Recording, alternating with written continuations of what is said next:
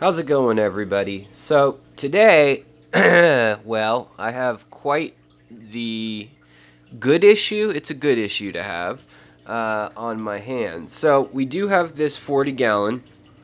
It's reading zero ammonia now. And it's got two 75-gallon filters on it. There are biofilters built into the hillside in lava rock with already cycled filter material. But because of a very kind club member, we have a whole boatload of catfish here. So we've got these albino Aeneas Corydoras, and then we also have these wild caught salt and pepper Hebrosis Corydoras. And then we have some, I think they're called Swartzy Corydoras, and they're the striped ones there with the black line around their their eye, kind of. So it looks like we've got. Oh, and there's another kind in here. I didn't even see that. It looks like maybe they look similar to the panda ones, but not quite. I'll have to check out what they are. He basically just gave me all his Corydoras. Oh, and there's some stir-by Corydoras. Rad. I'm really stoked to see that. So, I'm gonna need to untangle all these Corydoras into some buckets. But then I'll be putting them in different tanks in my rack system. And basically, I know I have too many. I'm gonna have to sell some. But I will probably have a herd, so to speak, of about a dozen in here, in this tank. And I'm thinking the albinos are a good candidate because still a lot of them are small and they're easy to spot. They liven up the tank and they should move together a little bit more. Also, these little Hebrosis Corydoras, which are also awesome. I love these guys. I've bred them before. I love them. Looks like we've got 2 here, 3, 4, 5, and then what's in the final bag of Corys, that is. And look at these old ones. This guy is 6.5 years old. So this is thanks to Jay and Carol in the GSAS club here in the Seattle area. So we've got some really old Corys. I told them I'd give them a happy home. They've been the ones who breed all the little other ones that are in here. Let's see, what else do we have in here? This is the first looking at them, really, because he handed them to me all in bags. And I don't like that they're in the corner of the bags like this. They get kind of bunched up. But they are in huge bags. They've got little cubes in there. Oh, no, we got a dead one. I think that one was long dead, actually, because he scooped everything out of a bucket where they had been waiting. But it looks like there are... I can't tell for sure if those are stir-bys, but they sure look like them. And some panda cories. Now, this couple that raises these fish, you may know them for raising shellies, for raising lots of apistos and other rare fish that you can't find other places. Well known on Aquabid. Jay is a stand-up guy. He is the one who hooked me up with the green dragons, these ginormous green dragons. And now he's hooked me up with 2 sets of green dragons with the longest fancy tails I think I've ever seen.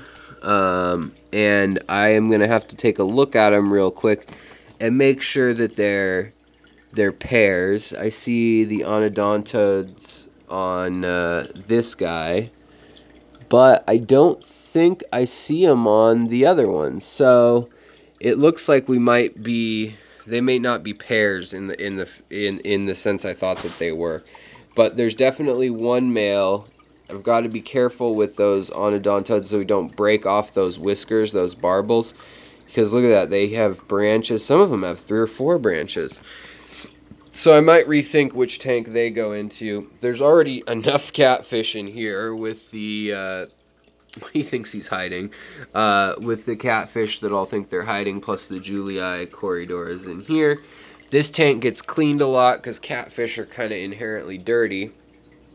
Up here, we've got guppies right now and some danios that I'm waiting to lay eggs. It looks like they're skinnier. They may have laid their eggs up in there, which is good. I'm going to take this contraption out, do some water changes. Over here, we have our Pseudomagil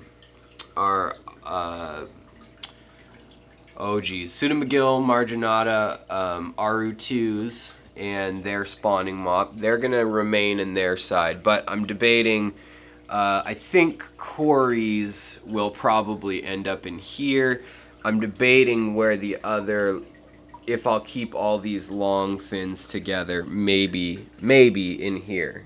I think that might be the plan, and to for now, and then get rid of a couple of them, maybe two of them, once I see who's paired up, give them some breeding spots, so on and so forth.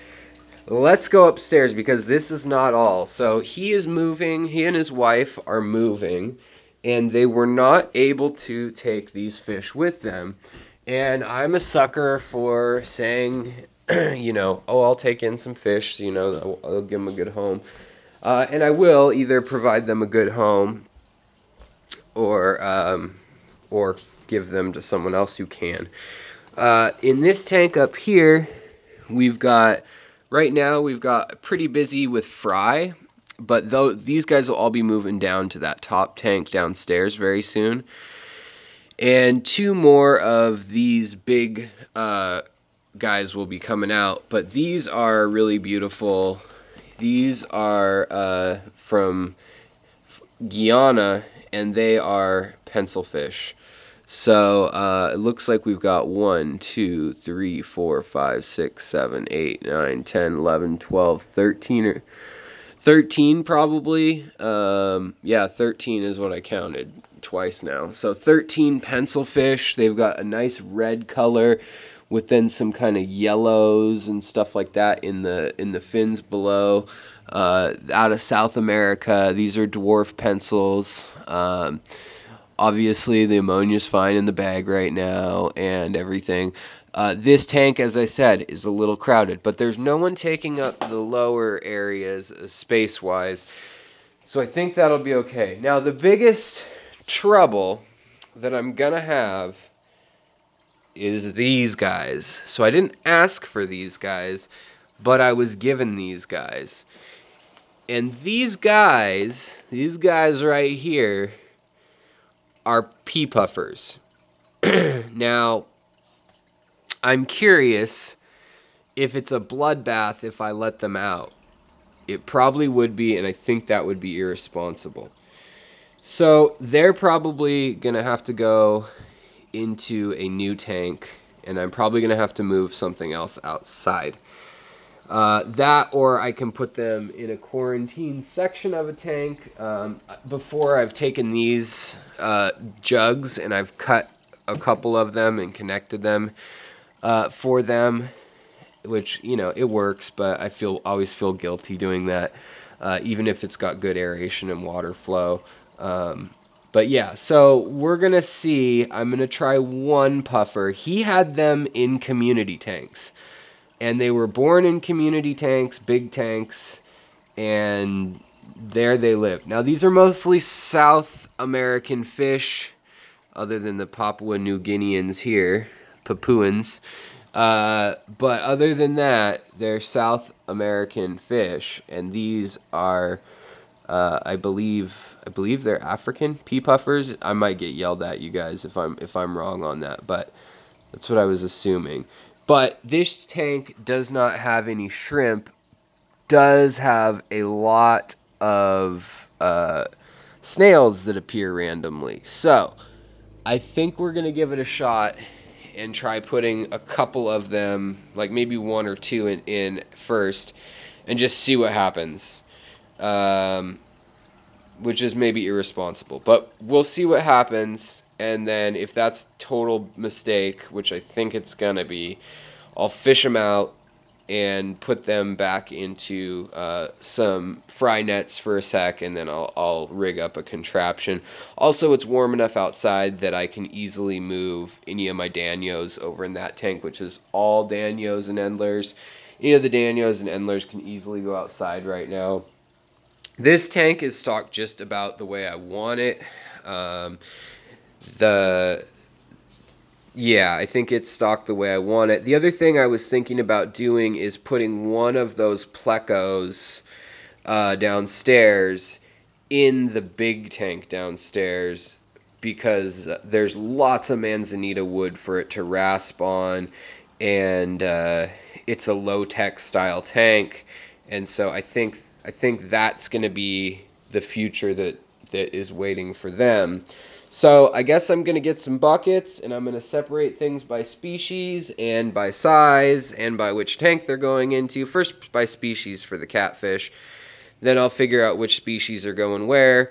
And from there, I can do an update video. And I think I'm going to do that in the form of a live stream. So I may be calling on some of you guys on the channel.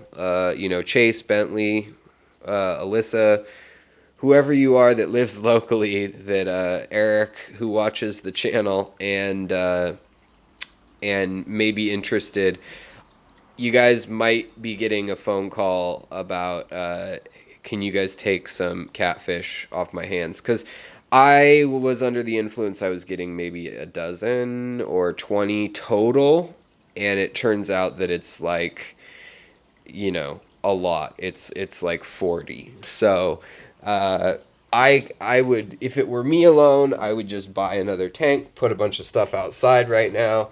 I was actually offered an 80-gallon tank for free yesterday, with filter, pump, everything, and I turned it down because of my wife, because I want to respect not taking over the house. But I think, what I'm going to do is I think I'm going to take some of these, we'll take one of these pairs, and I can't tell if that is going to be a male that's just younger still, but you can see already in these bags, just a side note, of how friggin' dirty catfish / ancestris are. They are dirty, dirty fish. They make a mess. So, let's scoot this over, scoot another bag in, adjust them to that. But there you go. You can kind of see in their mess what's going on. But I think, that might be a young male there, actually. There are some onodontodes. I hope I'm saying that word right. All of this is real stressful. Obviously, it's going from the place where they've been since they were born on, I think it's a well, on a different system, into a newer tank. This tank here is going to be a little rough. At least there's a lot of wood for them and a lot of loose bark and roughage for them. And there's rocks for them to hide under and things like that, logs for them to hide under. But I'm sure they'll tear the heck out of my display. So, we're going to get to it. It looks like he put about 1, 2, 3, 4, 5, 6, 7, 8, 9 Corys in each bag, and there's 1, 2, 3, 4, 5 bags. So there's probably 45 or 40 Corys here. So if you guys need Corys and you're in the Seattle area, hit me up, because I might be in the market to move some of them.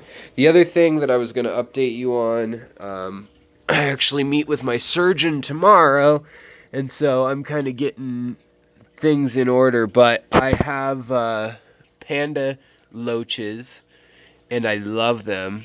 They're in my Blue Dream shrimp tank. Look at that. They go right by the newborn shrimp.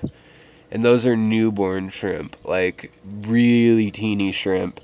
And they don't seem to be able to eat those even. I mean, maybe day-old ones, like if they were waiting by the mom to eat. Maybe. But at first I was like, I could put the pea puffer in here and try to move all the blue shrimp out. But no, I'm not going to do that to them. That's just mean. But there are a total of 6 panda loaches now. Did some trading for them. And then also there are Aru2 fry in here, so that would be the other problem. There are Aru2 fry in here, and then Pseudo reticulatus fry over in here. So you can see them darting around too. So, alright guys, well, I will keep you updated. We'll do a live stream either this afternoon or tomorrow or something like that, and we'll figure out what the game plan is. So, I'll talk to you guys later. Take it easy. Swim on.